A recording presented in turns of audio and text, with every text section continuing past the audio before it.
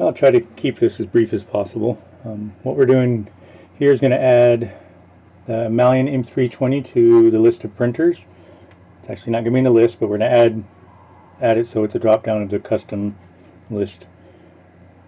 So the easiest way would be to go right here in the drop down. There's also the settings menu. There's something in there. You can get to this same dialog box. For now, we're going to select here, go to add printer,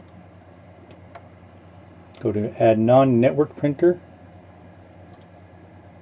and scroll down. We can go, as you can see, down in the Malyan, under the Malyan printers. We do not have the M320, only the M180 and the M200. The M200 is similar to what the printer we're going to be adding. We're going to add the model that Malyan manufactures for monoprice, which is, they do this one, and the Mini Delta for monoprice. We're going to select the monoprice Select Mini V2 E3D. Change the printer name if you don't have to, but I'm going to. Malyan M320. Add. There's only a few settings we're going to change here. It's the 150, so the build dimensions from 120 to 150. Rectangular, we want to keep all that. Origin at center is correct, it's unchecked because it's not at center. Heated build volume, no. Heated bed, yes. Extruder, just want to verify the nozzle size is 0.4.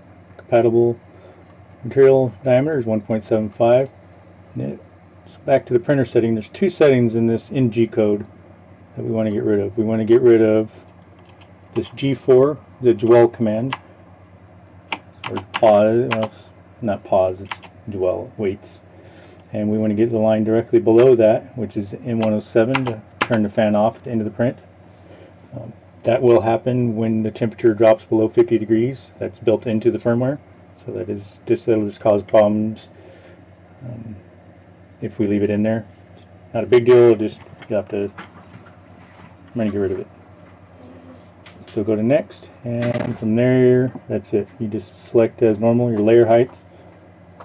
Will look a little different maybe from what you're used to due to the threaded rod size, but this is correct. You want to leave that like that and add your model and print from there.